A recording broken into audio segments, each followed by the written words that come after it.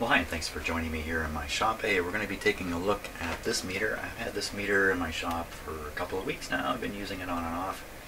I'm going to take a little closer look at it. It has some special features which could make it very attractive for a shop like mine. And what kind of a shop have I got here? In case you've never seen any of my videos before this one, it's a vintage radio repair shop full of vintage equipment. Quite the opposite of this meter, in fact. And you know, that's great. I have a lot of fun with all this stuff, but it's taken me a long time to acquire it all, to learn how to use it all, or to have learned how to use it all. And I have a lot of trouble with this vintage equipment. It's old stuff. But that's where my fun is. Now, if you're thinking about starting into this, fixing old radios and stuff like that, and you're going to start acquiring equipment, you might be thinking, well, maybe there's a magic meter out there. For 50 bucks, maybe I can get myself something which will do pretty much what all this equipment does. Probably not, but this meter is a bit of a look at that. So let's get a little closer look at the meter. So, you know, as a multimeter, this is a perfectly fine meter. It has a large display on it. It has the various features you find on a typical multimeter, including frequency. It can read capacitance, it can test diodes for you, continuity, resistance, all that stuff is here, of course, in this meter. But it has a few other special features. So one of them, you can see it says graphical multimeter. One of them is you can graph the signal. Like just pushing this button, up comes a oscillogram, I guess would be the right word for it, of the signal you're looking at. And another feature is you can store readings. It has a memory in it, and there's a way to store readings.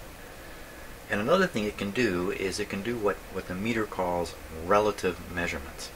And really what's going on there is you apply the probes to a test voltage of some sort. You push this relative button, I think it's this one. It subtracts away the value that it's appearing on here. It subtracts it away. Now, as you stay in this relative mode, future measurements you make are made with that initial measurement subtracted away. So there are some occasions where that can be of use. So those are the three interesting special functions of this meter. The memory, the relative function, and the waveform display. Of course, it's not displaying a waveform. The probe's just sitting here like this. Let's start with some real simple stuff, and then we're going to move up to using my signal generator and put this guy to the test. Let me hold this down, flip back to regular voltage readings right now. Alternating current voltage readings. So first thing to do, very simply, is stick the probes in an outlet. Sure, why not? This is an auto ranging meter, and I have to have an outlet right here. And the voltage on that outlet is right there, 123.3. So let's see, we'll compare it.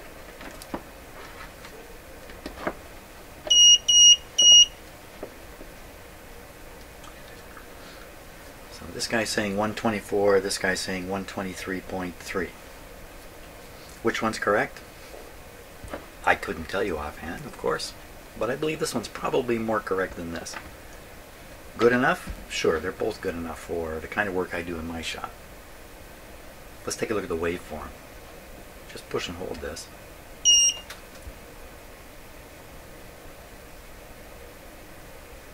Nice, stable looking waveform. It's a little flat on the bottom. Could just be the way the processor inside here is processing this curve. Notice the frequency is given over here, 0.59 kilohertz at 60 hertz, of course.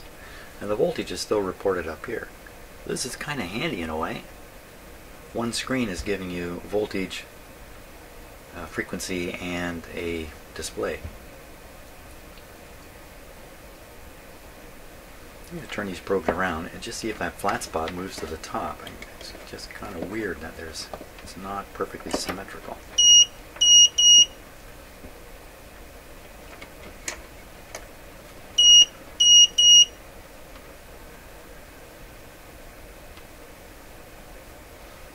just having some trouble making a good continuous connection here on the outlet. There, I think I got it now. You can see it takes a moment to resolve a nice smooth curve there. The first drawing of the curve was all jagged. That's a very important observation now that I've just made it, because it explains what's going to come next. So there you are, 60 Hertz, looks fine. Now I'm going to put this away. We're not going to be doing any more with high voltage. Now I have another meter here for comparison's sake. This is a meter I use all the time. It's just another multimeter.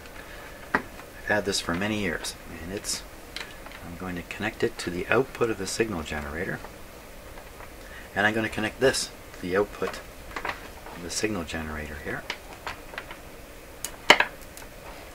Try and keep everything connected. This is my scope lead here. Everybody hooked up.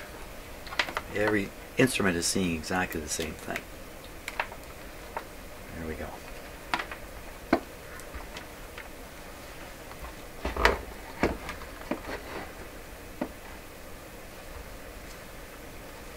.399, 1.38. Again, that's certainly close enough. I don't know which one's exactly right, but what does it really matter? That's really a very small variation. And currently the frequency we are looking at, which I'm not even sure what it is, it's 126 Hertz. 125 Hertz. Now I have another frequency counter up here I can take a look at. This one here. So this tells me the output frequency of this device regardless of the output power of this. I'm going to be varying the output level of this guy. This thing will always react. It's on another. It's getting a different signal from that signal generator, so I can always count the frequency up there. And now we're going to put on the scope display onto the screen here. You can see a little bit of everything. Just bear with me one moment here while I make a little change on my computer and bring it up there.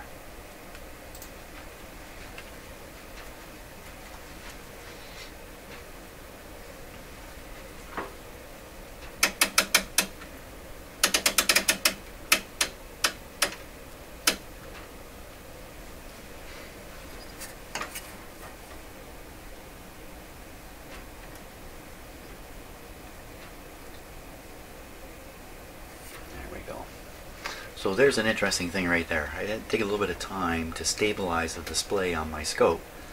The display on this scope was stable right away. It automatically stabilized it. I can select the time base here on my scope myself. Make a choice as to what I want the time base to be. This is automatically set on this meter. I believe you can change it. You notice it took 2 or 3 rewrites to clean up the screen there.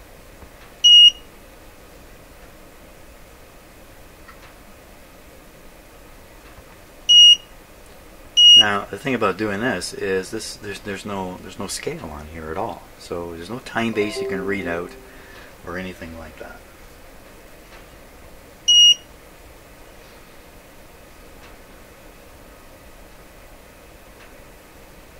So again, the frequency is 125 Hertz. So let's see what happens when we raise it up. And this meter may not be able to track it as we raise the voltage, or maybe this one, I don't know. Raise the frequency rather. We'll go up by a factor of 10.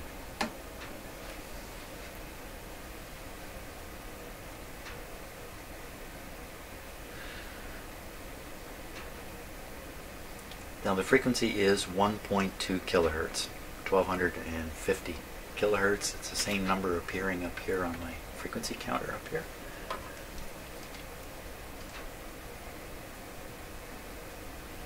I know I've never ever even tried this meter on. Hey, why not? I've never tried this one. I have a meter that can do this and I've never used it. That tells you something right there about using these kinds of meters for doing certain things in a shop like mine. But I have a lot of alternative ways of measuring frequency there. I like that.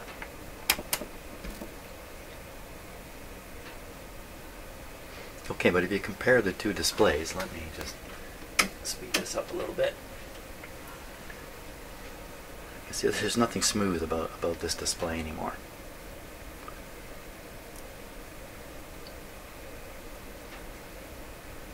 So the frequency we're at is 1200. This is supposed to go to 5 megahertz. And we're nowhere near there yet. Let's go up another factor of 10. Okay, I'll change the time base on the scope. Scope is having no trouble. Now if you notice, the voltage has dropped to 1.4 volts here. This meter is saying 0.44, so we're probably out of the frequency range of this meter. We're at 12.4 kilohertz, and this is showing the correct frequency. So my guess is correct frequency, probably the correct voltage here, and this meter is out of the picture already. He's the loser. And just before we put him away, can you do the frequency thing? Yeah. Now in the manual it says you can only successfully read frequency here as long as you have a 2-volt signal. Well, I don't have a 2-volt signal, but it is reading frequency. But the display looks terrible. It's not in any way indicative of the signal coming in. This wouldn't help you one iota looking at that. 12 kilohertz is a fairly high frequency for radio work. Usually radio work that I'm doing, a lot of it is AM radios, broadcast band, so you're looking at 500 kilohertz to 1.5 megahertz for the radio band itself. Local oscillator goes a little higher, just somewhere below 2 megahertz. And you're looking at IF frequency and other things that are much lower. So in many cases, you really don't need to get up to 12 kilohertz to. You would not be interested in a 12 kilohertz signal, but that's not always the case. Let me crank up the voltage and we'll see if this cleans up. So we're thinking we're at 1.4. Let's go up.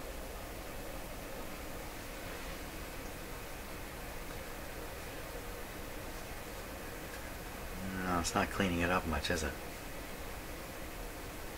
So let's see if we can figure out if this voltage is correct here. So it's saying it's 3 volts. This is almost certainly 3 volts RMS. And what we have on the scope, of course, is an actual waveform in peak to peak volts. It would be, it's 2 volts per division here. 1, 2, 3, 4. So it's about 8 volts peak to peak. Okay, 8 volts peak to peak is 4 volts peak. 0.7 of 4 is around 3. So I think probably this is very accurate still. I think the voltage is accurate up to 20 kilohertz. Let's go up another 10.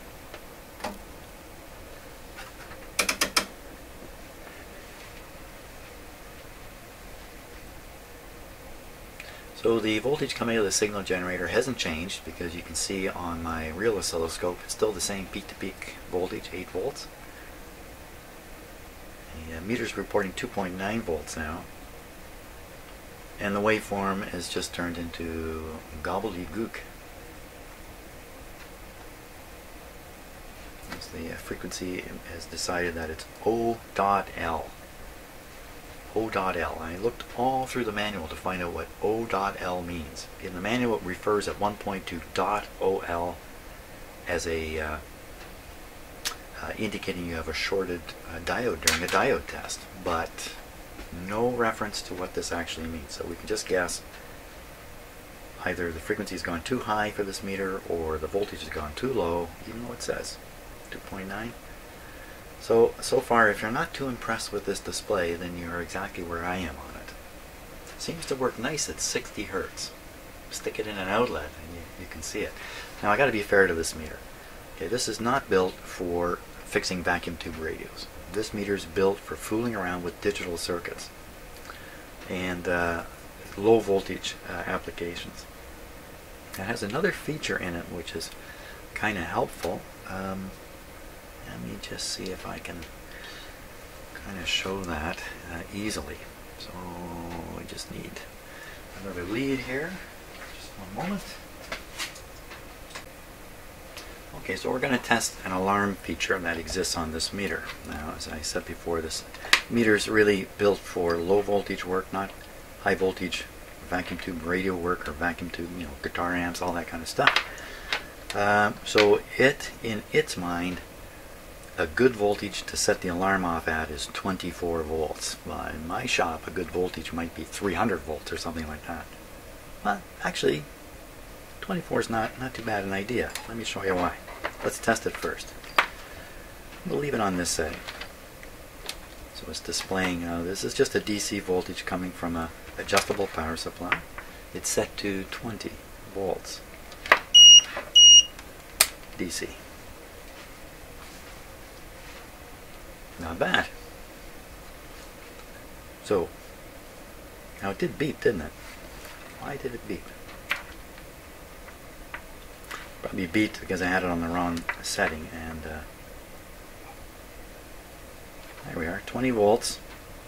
Now I'm going to turn the voltage up on the supply and watch what happens, or listen to what happens when I cross 24.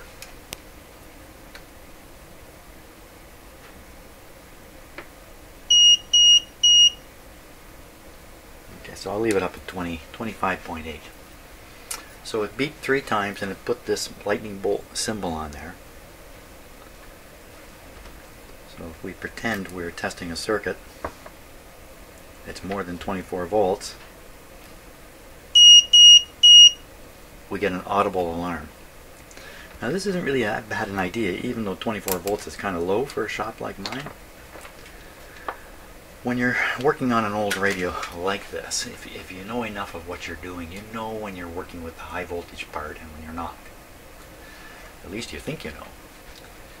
Now this meter, with this feature, if you put the test leads into a radio like that, and you think you're going after a low voltage, like you're expecting 10 volts or something, and your eyes, of course, are not going to be on the meter. They're going to be on the radio where you're working the probes into the radio. You accidentally, instead of contacting the 10 volts you think you're going for, you connect to, let's say, the B plus on the radio, which might be 250 or 300 volts. This meter is going to beep at you. And it's going to tell you, hey, you've connected to a high voltage. It might be helpful in terms of improving your safety. It's harmless in a sense, except you're going to hear that beep, beep, beep quite regularly in a shop like this. So that feature's not too bad, but of course it really is intended for transistor type circuitry and whatnot, where 24 volts is kind of high.